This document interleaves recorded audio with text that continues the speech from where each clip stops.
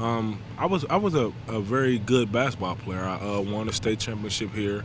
Played AAU basketball against all the top players in the country, and I was pretty dominant. So I like to give all the credit to that to basketball. Can you throw one down right now? Just from beneath the basket? Oh no! What do you remember about that state title in basketball? I remember that season and that game up here in Columbus. That season, it was. I just remember everything was just clicking that year, but that game, like it just did not go as planned. Like we did not think we would win by 43. I remember going into halftime, we were like all celebrating because we like took it because it's hard to see the score with the big screen right there. So we all going into halftime. We take a look at the score. We see that we're up 30. So we go in there celebrating and all that, and Coach Mitch come in yelling like.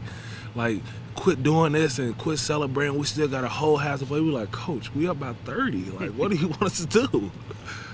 Who had a better game that day? You or Dwayne? You had quite a stat line that night. Yeah, I want to say me. Me. What kind of basketball player was he? Dwayne? Yeah. A guy that played above the rim. He was the high flyer, hustle guy, dunk on you, score on you, pretty much.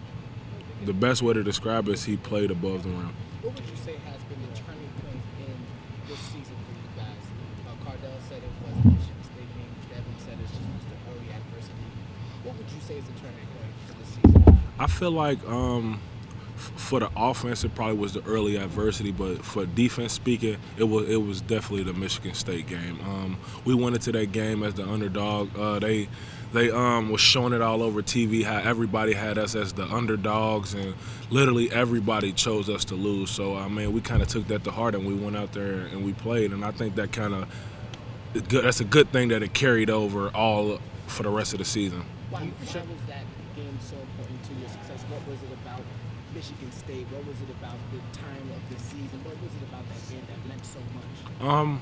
Well, for one, we lost to them in the Big Ten championship, and when everybody kind of like based the Big Ten off of Michigan State. Like Michigan State was always like the team to beat, talking about this season. So and we feel like Ohio State should be the ones that represent the Big Ten, and that's what we did. We went up there and won, and we continued to win throughout the season to represent the Big Ten. This is three sophomores. You noticed that the turning point for them was the quarterback crunch, not when they had to change quarterbacks in the beginning. What examples can you give that you saw from the defensive side of how they came together, how they bonded better? You talking about the offense? Yeah. From afar, how did you see it become better? How did you see it develop?